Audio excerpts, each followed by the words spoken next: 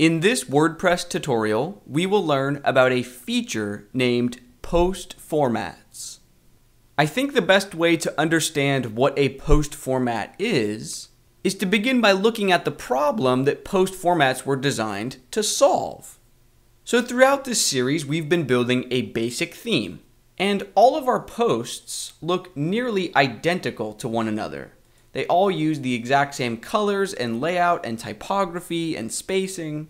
Now, if we lived in a world where the only content we would ever post is a standard news article or blog post, that's a-okay. But that's not the world we live in. We will typically want to post simply a status update, or in other words, a quick blurb of text that doesn't need a title. Or perhaps we want to link to an external website, and we want that link or post to be styled differently than our self-authored content. Or maybe we want to add an image or a photo gallery, and we want it to use a black background so the photos really pop. So the general idea that I'm getting at here is that if we're posting different types of content, our theme should have different types of presentation to match that type of content. So this is exactly where post formats come into play. Now, the team of developers that create the core WordPress software have put together a standardized list of 9 post formats. Now, because I don't want this tutorial to become 2 hours long, we are only going to focus on the first 3, aside, gallery, and link. Very quickly, I want to point out that even though the core WordPress software has the capability of assigning a post format to a post, the responsibility lies on each individual theme to actively enable post format support, which is why, depending on the themes you've used in the past, you may have never even been aware that post formats exist. So in the remainder of this tutorial, we will be writing the code in our theme files to enable post format support and then handcraft different styles or presentations for an aside, a link, and a photo gallery. Let's get started. So our first step is to enable post format support. And to do that, we're going to jump into the functions.php file of our theme folder. Now, in an earlier lesson, we set up a function named Learning WordPress Setup. And this is where we did things such as registering navigation menus and adding support for thumbnails or featured images. So this is the same function where we will add support for post formats. So I'll add a comment to stay organized. Add post format support. I'm going to use a function named add theme support. You can see that we used this same function earlier in the series to add thumbnail support. So we can use this same function multiple times, passing it different arguments to add different features. So in this case, we want to add support for post formats, comma, and then we can specify which of the 9 post formats we want to support. So we only wanted to support aside, gallery, and link. So let's create an array, and then within that array, we will say aside, gallery, and link. And then I'll be sure to include a semicolon at the end of this line of code.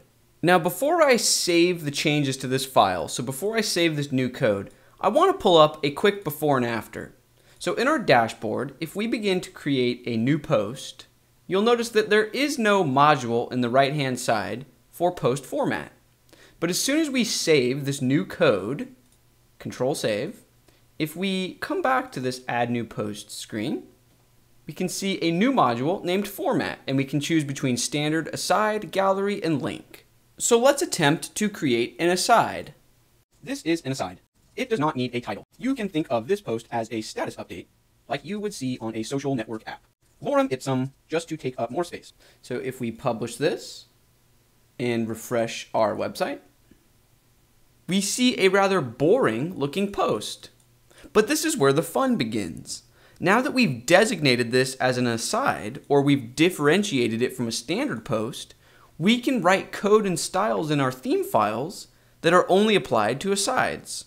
So in the index.php file of our theme folder, within the loop, we can see that this line of code, getTemplatePart with an argument of content, is responsible for the meat and potatoes of our posts.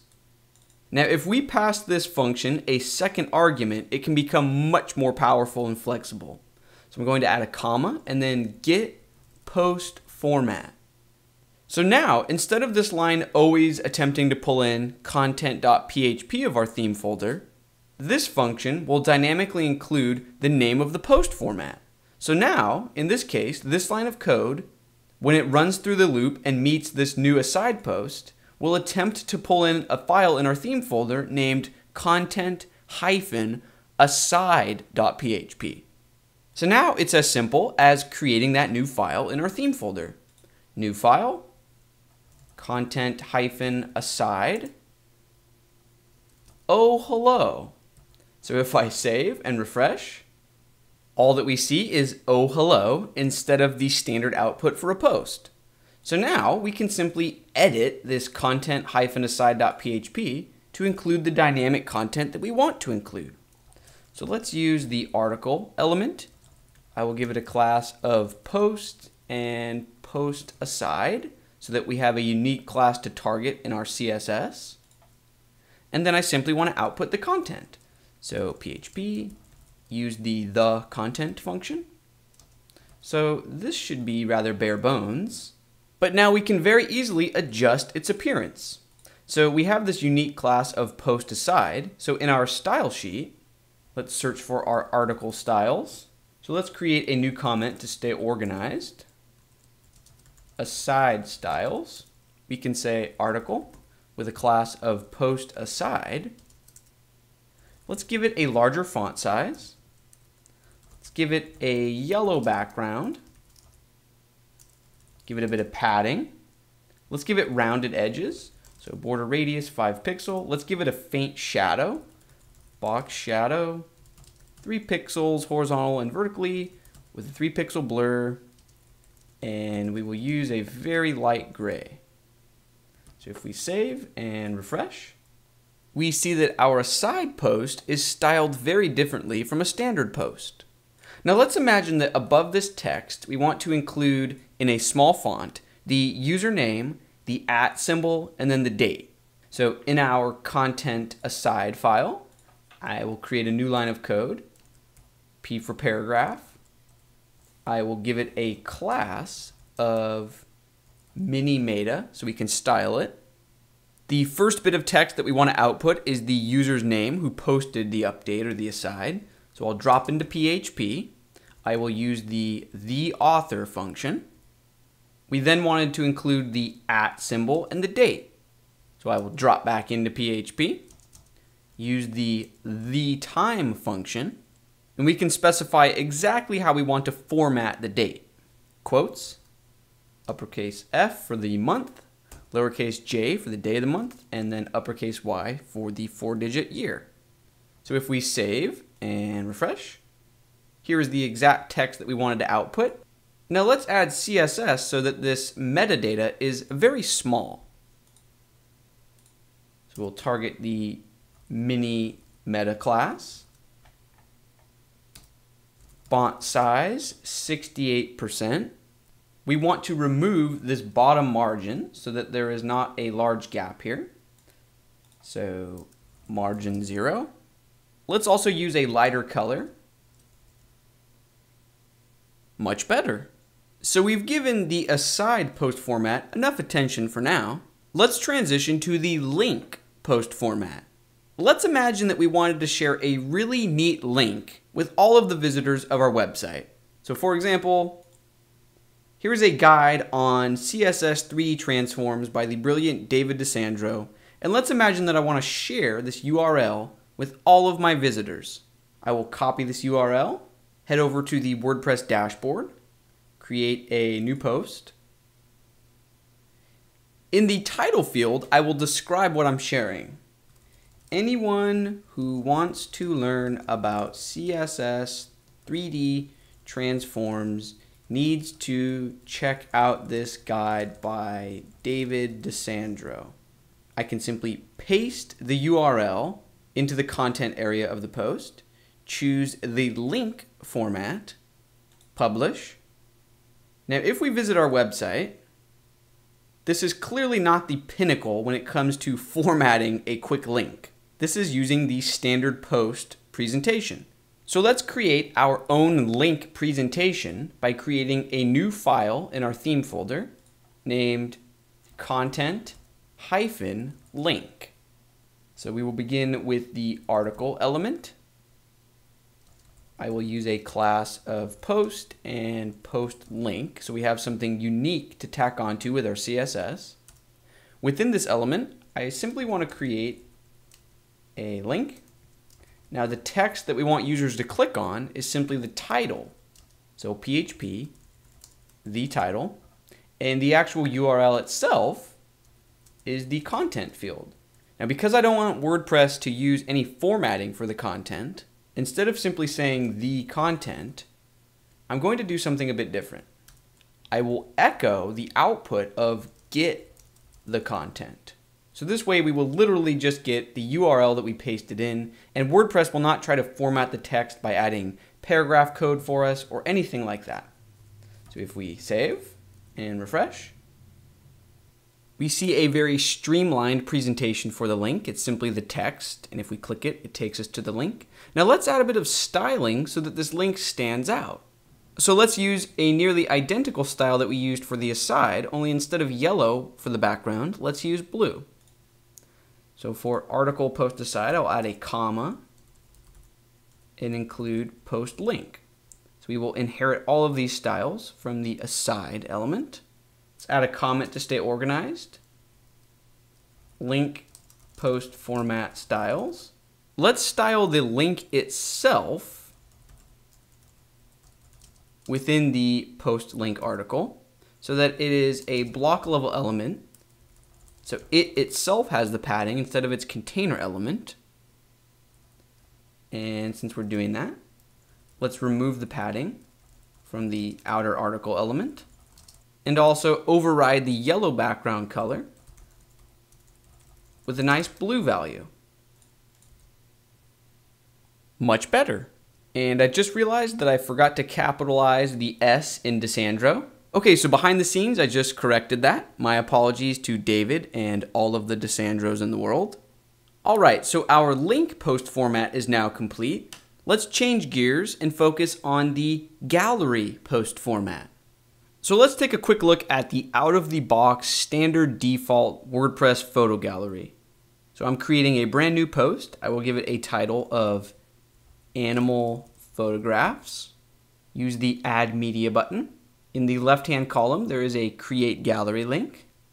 You now have the chance to click on any and all images that you want to include in a new gallery. So I will choose this, this, this, and this. Look for the Create New Gallery button in the bottom right. You can even give each image a caption. Squirrel, bird on fence, cat head, jumping bird. These are amazing captions, I know.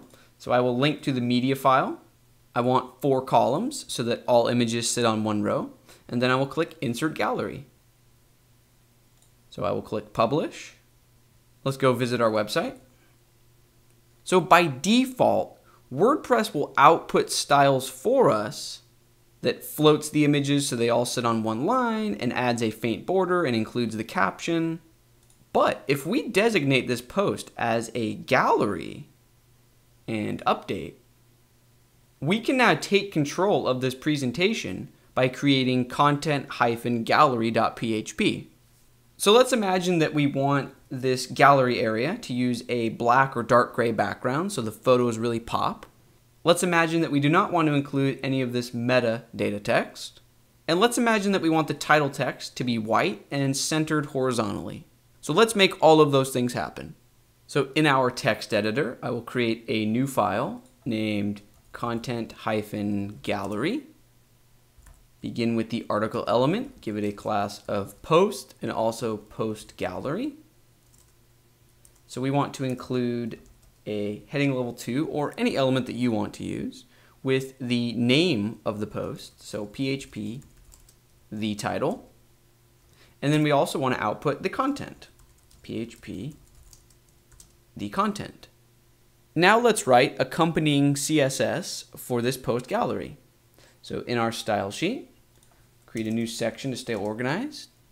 Post format gallery styles. Articles that have a class of post gallery should have a dark background color. Not quite black, but a very dark gray. The text color should be white. Let's give it 20 pixels of padding. And we want it to center the title text. So I will say article, post gallery, target any of the heading level 2 elements, and make sure that they use text align center. Now, I personally do not care for the borders that WordPress adds by default to the images. So we can overrule that by selecting the post gallery articles, dig in for any image elements, use the border property, and say none. Now, because WordPress assigns that border style in line in the HTML code, it can be difficult to overrule. So I'm going to use the important tag. Now, a quick note, please do not use this unless you absolutely need to. This is one of the few scenarios where it actually makes sense to use the important tag. But generally, littering your style sheet with the important tag is not a best practice.